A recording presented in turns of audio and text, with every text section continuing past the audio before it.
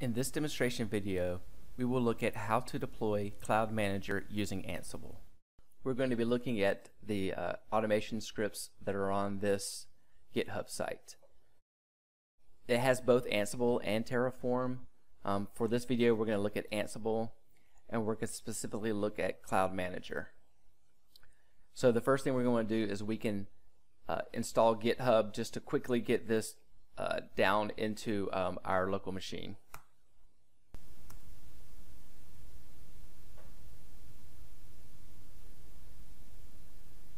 Now that we have Git installed, we will do a clone of this workspace. We'll run the git clone command.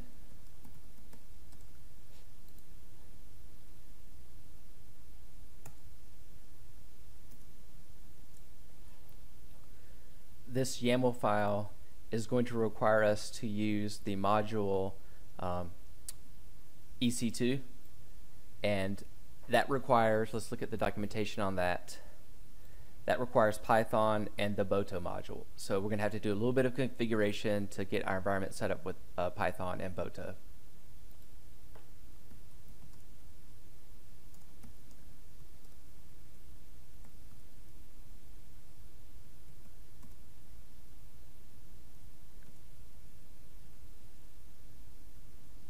And now that we have pip installed, we can use pip to install Boto. Okay, so I already have Boto installed on this particular machine, but if you don't have it installed, then you will need to install it with this command. Now I'm going to use pip to install Ansible.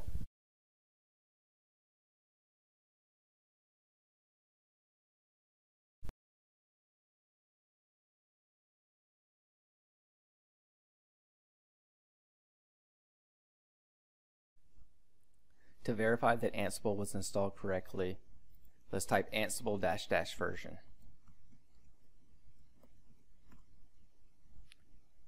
So we are currently installed with Ansible 2.8.1 and we're using Python version 2.7.14. Now that we have Ansible installed, let's take a look at how we want to run our playbook to deploy Cloud Manager. We're going to start by looking at the README file.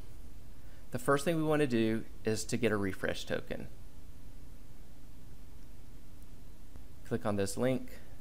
All right, what we want to do is generate a refresh token. But which refresh token? There's two that are listed here. Also note that we do need to be logged in as a Cloud Central account. So let's go back. It says generate a refresh token for Cloud Manager. This refresh token will be used to register Cloud Manager with the Cloud Central system. So let's copy this to a clipboard. It's very important that we save this token somewhere because once we leave this page, it's no longer visible, and you can no longer get to it. So I'm going to put it into a text file, and then let's go back to the README and see what the next steps are for our playbook. Essentially, we need to determine where in AWS this is going to be deployed. So we need to provide things like what the VPC is, what the subnet is, what the key pair, the security group. This needs to be pre-created, that security group. Those variables that I listed are to be added to the YAML file itself, but we are also can pass in on the command line some additional variables like our AWS access key, our secret key, which region we want to install this in. The IAM role is the name of the IAM role that will be generated. You don't have to define the name. You can leave it empty, but you at least need to pass in an empty string. And finally, this refresh token is going to be used to register Cloud Manager with Cloud Central, and that portal username is your Cloud Central email account.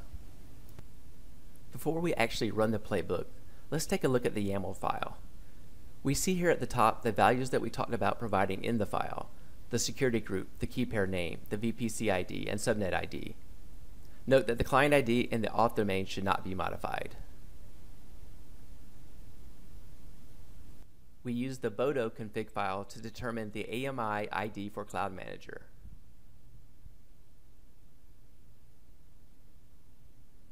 Once we have that information, we are ready to use the Amazon EC2 Ansible module to deploy Cloud Manager using the AMI we determined. At the end of the EC2 task, we wait for the secure shell to come up, and then once that's done, we wait for the Cloud Manager to come up. Note that in these wait tasks, we are using a public DNS name. Therefore, this playbook is written expecting the Cloud Manager to have a public IP address.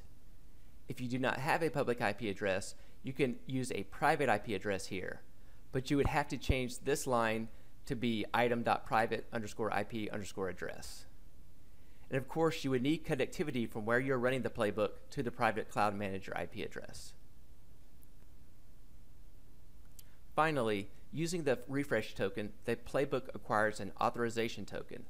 This authorization token is used to register and initialize the deployed Cloud Manager to your Cloud Central account. Okay, now let's run the Ansible playbook.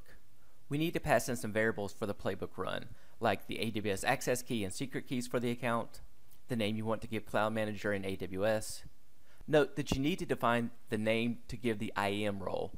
If you are fine with the default, you can just pass in an empty string. Also, you need to provide the refresh token so that the authorization token needed for Cloud Manager API calls can be generated. Finally, you need to pass in the name of the NetApp Cloud Central account that is to be associated with this Cloud Manager instance. It takes approximately 7 minutes for Cloud Manager to deploy. So I will do a little time lapse on the video here. We get the authorization token using the refresh token, and we retrieve the Cloud Manager IP address from EC2. Then, using that IP and the token, the last step is to use APIs to register and initialize Cloud Manager with NetApp Cloud Central. Now let's log into the deployed Cloud Manager. Enter the IP address of Cloud Manager.